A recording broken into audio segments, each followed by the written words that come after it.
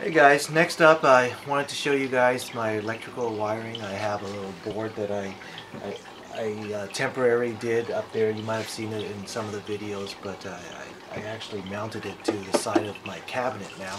I want to show you guys that.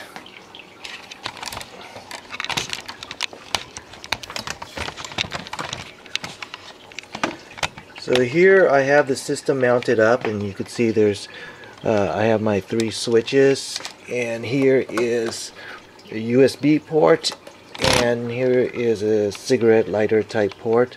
If I turn on the system, you can see I have 12.3 volts, and this switch is connected to nothing right now, but it works. And here's my LED lighting. You can see it.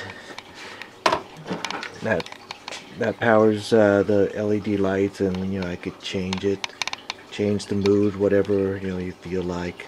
But for the most part, it'll probably be white or blue. So this is my LED, and this is just my main power to everything. And you can see when I turn on the LEDs, the voltage drops a little bit, which is expected. The wiring, I'm going to cover it up later, but it goes underneath and comes around here, and then it goes to this side where I keep the battery underneath the Mucho Libre, and it's just this small battery. It's a lithium-ion battery. It plugs into right here, which I made the port to plug into right there, and this is the charger. This is the charger, and my car didn't come with this 12-volt accessory here, so I had to install that separately.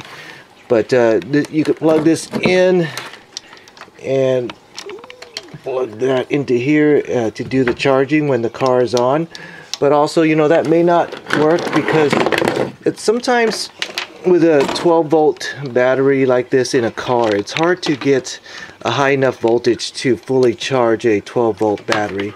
So what I want to do is I want to keep the AC power, and in here I also have just a real basic small inverter. I can plug that in, plug this guy in, and then I could charge it with this. So sometimes that'll charge up these batteries a lot better than using the 12-volt system, because sometimes this only goes up to maybe 12.5 volts, sometimes maybe 13, and that's just not high enough. So if you could, if you use an inverter, even a small one, I bet you're going to get a better charging performance off these small lithium-ion batteries. So that's my setup. I'm also going to having another video, going to set up an auxiliary battery that sits in the engine bay that will also be hooked up to this system, where I'll have a switch where I could go from this battery, this portable battery, or the battery that's the auxiliary battery that I'm going to keep under the car. Okay, so there you see it, and here's my main power. I'm going to turn it off, and everything goes away.